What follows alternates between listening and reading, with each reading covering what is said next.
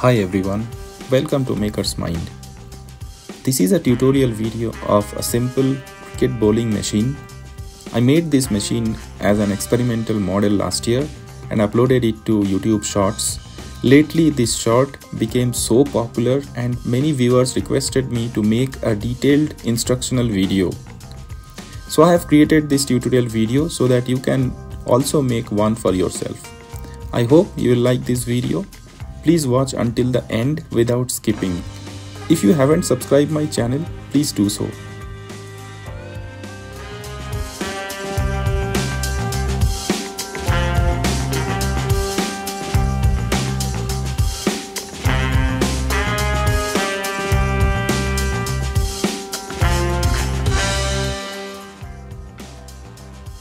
For the two bowling wheels of the machine, I'm using two wheels from an old hoverboard. Hoverboard wheel is also called hub motor or brushless DC motor. The width of the wheel is 6.5 inch and the rubber tire width is 1.5 inch. And the motor rated as 36 volt to 42 volt DC voltage and of 250 watts of power. It has three wires named as blue, green, yellow, and it also comes with a hall sensing cable, but for this project we are not going to use it. Now let's talk about the motor controllers. We need two speed controllers for the two wheels. I'm using two PWM DC brushless electric motor speed controllers. Each can handle 300 watt of output power. Do not connect two motors to one controller. It may damage the hub motor. For your understanding, I'm showing the picture of the controller with different connector slots. The highlighted three slots are for the three motor phase wires. Keep in mind the hall sensor cable is unused in this project. Below two highlighted slots are for input DC power supply. Only DC is allowed here and do not use more than 42 volt. This controller board has an onboard potentiometer which can control the speed of the hub motor, but you can also connect an external potentiometer to these highlighted slots. Remember to turn the onboard potentiometer knob to 0 when you are controlling from an external potentiometer. There are some extra slots for the rotation direction control along with an electronic brake, but in this project we are not going to use them. The final part of the controller is the heat sink, which is used to keep the controller circuit safe from overheating.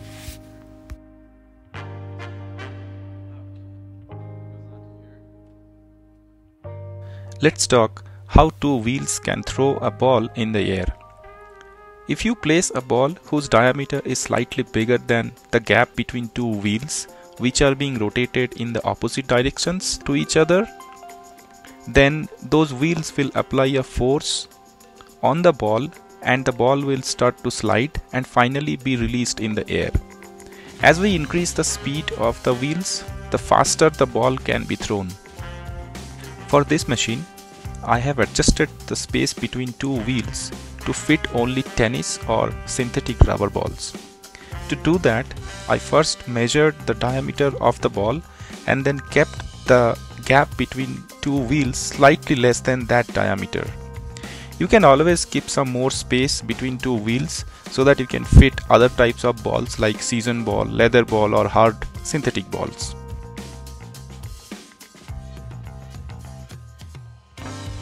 For this machine, I have taken a piece of wood and mounted the wheels on one side of it.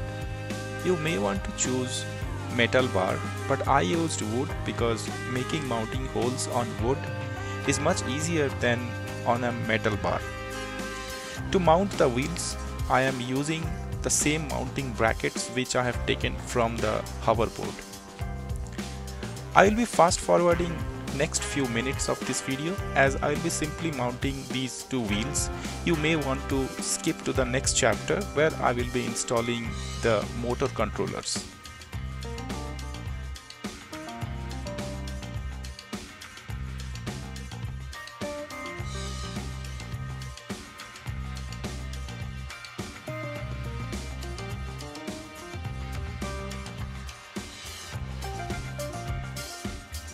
Now we are going to attach the controller with the hub motor.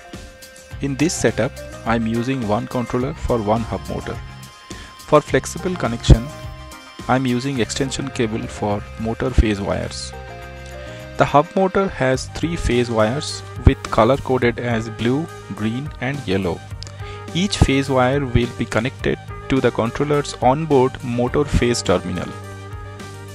To supply power to both controllers, I am using this type of connectors which will connect both the controllers to a 42 volt DC power source. We can insert any motor phase wire to any of the motor phase terminal socket on the controller board.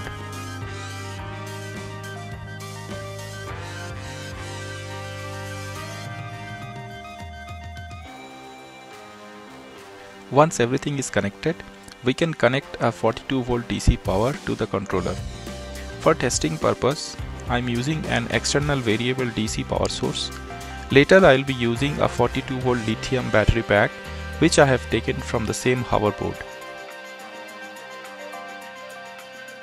Now let's power it up to see if the wheels are spinning. Yes, wheels are spinning nicely and responding well when we are increasing the input voltage. But there is a problem, and the problem is both wheels are spinning in the same direction. However, to throw the ball, one of the wheel needs to rotate in the opposite direction to the other. The funny part with the hub motor is we can change the direction of the rotation just by swapping the phase wires. After I swapped phase wires on one of the hub motor, let's see if they work as per the expectation. Yes, they are working well. They are spinning in the opposite direction to each other. Okay, now I have connected the 42 volt lithium battery pack and mounted each controller on the same wood exactly below the wheels. And I also added support system to the wood bar so that entire system sits well on a plane surface. Now we are going to build an automatic ball feeding system which will dispense one ball at a time and should be able to hold 5 to 6 balls in the dispenser.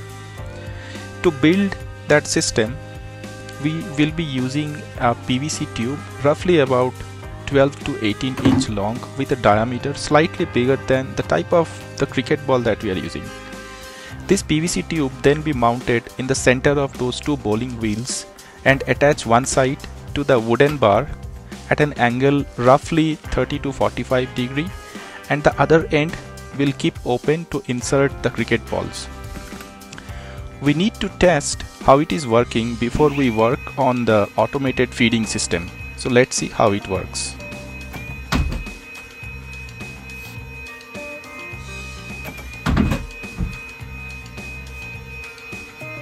For automating the ball dispensing mechanism, I'm going to use a 5 volt 9 gram servo motor in front of the PVC tube and attach the servo arm at an angle of 90 degree to downward direction. In this position, the servo arm will be stopping all the balls in the PVC tube from rolling towards the bowling wheels. To dispense one ball, I need the servo motor arm to make a quick turn to 0 degree, and in this moment the first ball starts to roll downwards to the bowling wheel and eventually it will be thrown by the bowling wheels. Now the servo motor arm needs to make another quick turn to go back to its original 90 degree position to stop the next ball from rolling downwards. So if I can repeat the above steps in an interval, then this will be an automatic ball dispensing system. To control the servo motor, I will be programming an Arduino development board. The programming part is relatively easy than all the other setup, so I am not going to go over to the programming part at this moment. However, I have my GitHub link given in the video description where I have kept all my code and helpful other links. So please feel free to use them. Now the setup is completed and it is time to check how the machine is working. If you like this video, please hit the like button and share this video with your friends and families. Please do not forget to subscribe my channel Maker's Mind. Thank you so much and see you in the next video.